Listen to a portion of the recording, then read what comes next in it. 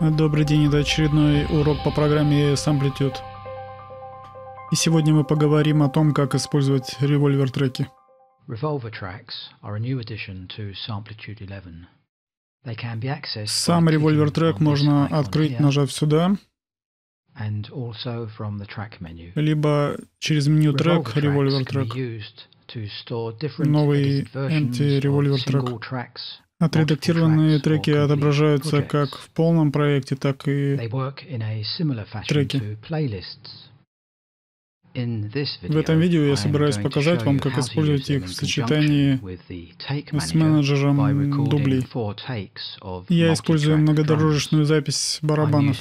Для этого я буду использовать маркеры punch-in и punch-out.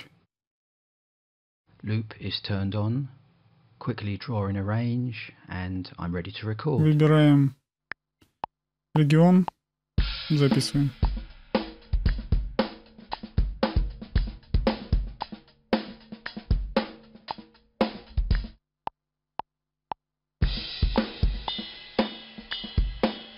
I'm recording 4 takes between the punch in and punch out markers.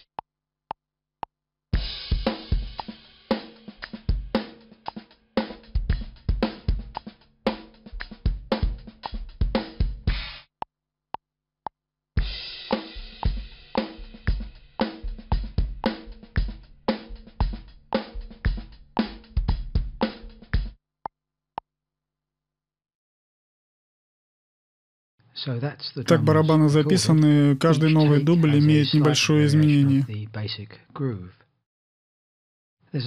Чтобы выделить первый трек и первый тейк, можно выделить левой кнопкой первый трек и последний с зажатой клавишей Shift, то есть мы выделяем все объекты, их также можно сгруппировать, нажав здесь, либо Ctrl плюс G, и они уже будут являться одним объектом. На вкладке менеджера выберите Takes. Теперь вы можете увидеть 4 различных тейка. Убедитесь, что вы заменили все тейки на всех треках.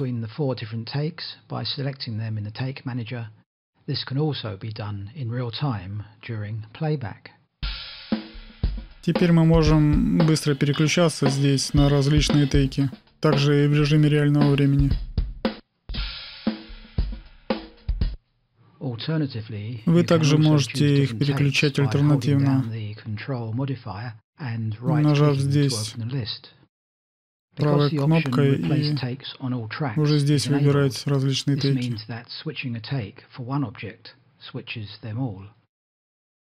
Time to bring Revolver tracks into the equation. First thing to do is make sure all 4 tracks are selected. Первое, что нужно убедиться, что все 4 трека выбраны. То есть мы выбираем первый трек и последний с зажатой клавишей Shift. То есть они подсвечены, это означает, что они все выбраны. Сейчас нужно нажать одну из иконок Revolver трека. И из списка мы выбираем New Revolver Track Copy. На револьвере иконки теперь изменили свой цвет.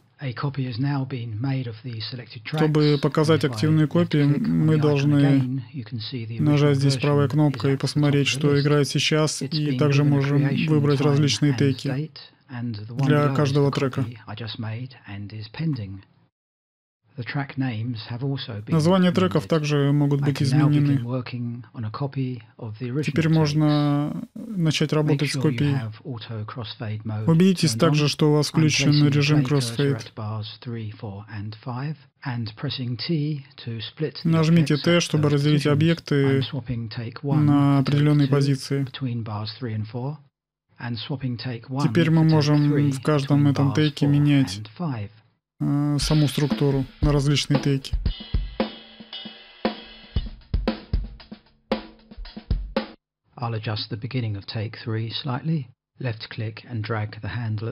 Можно подвинуть левую границу, чтобы это было более естественно. Теперь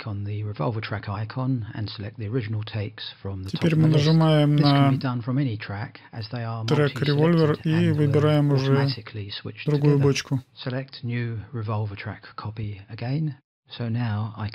Выбираем еще раз копию.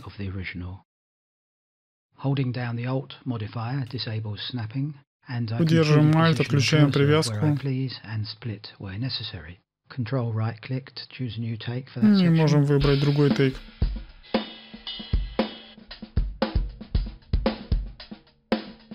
I'll split the object at bar 5 again and choose take 3 for that. А здесь выберем такую бочку.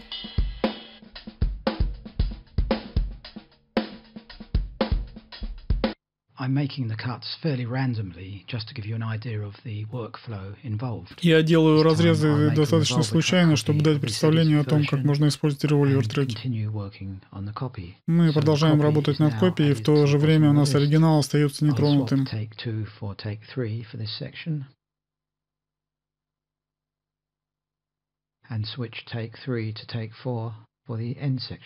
Можем менять вот в различных сочетаниях.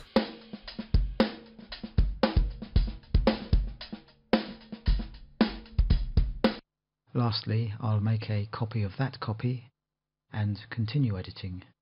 Мы сделаем это копией и продолжим редактирование. And I can again freely position the cursor, hit T and split the objects. Control right click and choose a new take.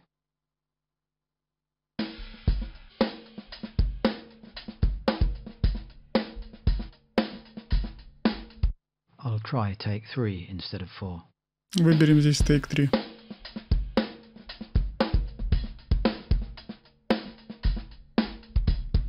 That should do for now. Click on the Revolver icon and нажмите на Revolver. Выберите первую бочку. Untouched takes. I can either choose an edit group from the list or rotate the different edited versions using the Теперь у нас получились различные отредактированные версии бочки. Revolver track edit 1, edit 2, 1, 2, edit 3, 3 and edit 4. И 4. And we're back to the original. И мы вернулись к тому, что было. Таким образом, Revolver треки в сочетании с тейк-менеджером являются мощнейшим инструментом аранжировки и возможности различных комбинаций инструментов.